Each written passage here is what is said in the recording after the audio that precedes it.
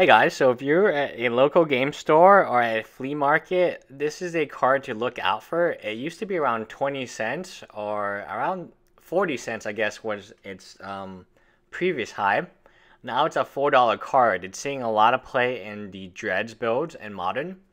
Definitely a card to keep your eye on because it's not every day a card can go up, from 40 cents to $4.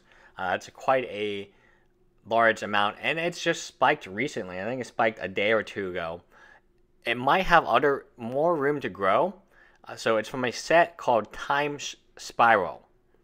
Time Spiral will be the set.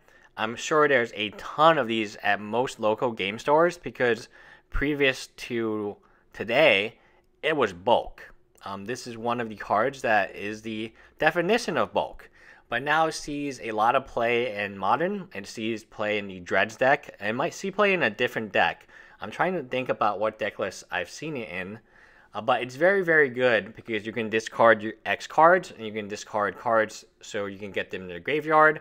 You can deal damage, and since you're discarding cards, it's actually not a negative for the Dreads deck.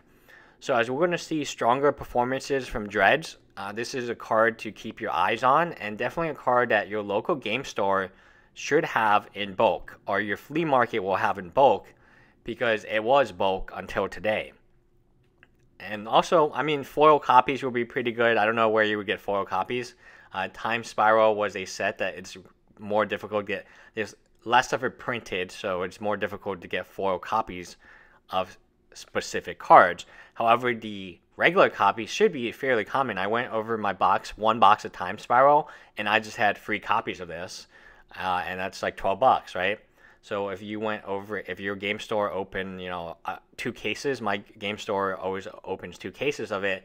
If you take 3 times 12, maybe 36 copies of this, which would be like close to $150.